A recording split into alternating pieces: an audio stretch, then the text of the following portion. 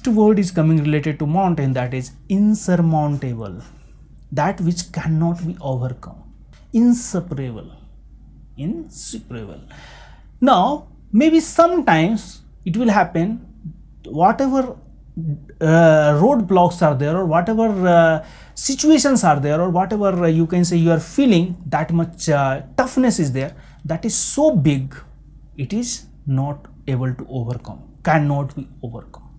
Like just suppose India is facing trilateral war, means one side China is attacked, another side Pakistan is engaging on the border, and third side maybe USA is supporting to Pakistan, or maybe Taliban is also active. And what will happen? It will become an unsurmountable condition for India to come out financially, because it will be huge expenses on the war, and economy will slump like anything, and it will take very long time to come up. This is insurmountable. The red blocks on we can use in different way also.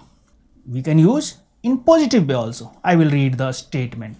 The roadblocks on our way to reach IIM Ahmedabad, Bangalore or Calcutta are not insurmountable. I can and I will. Don't think to reach to the gate of IIM Ahmedabad, Bangalore or Calcutta is insurmountable. It can be possible, and you can do it, and you will do it. Next word is coming paramount.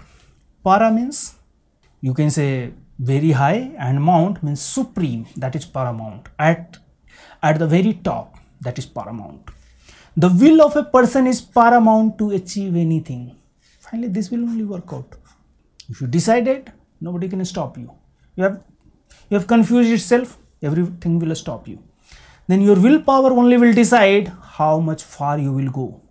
Then will of a person is paramount to